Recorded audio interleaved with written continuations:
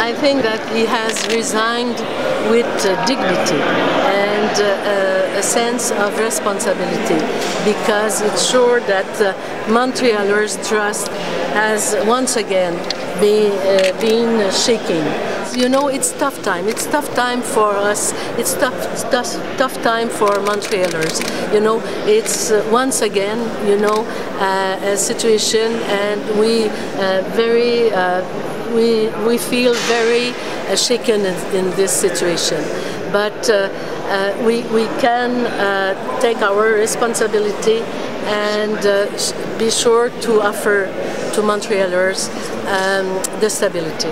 Montrealers can count on my team and I to continue with this sense of responsibility and this sense of dignity. We need stability. Thank you. Yes. Thank you very much.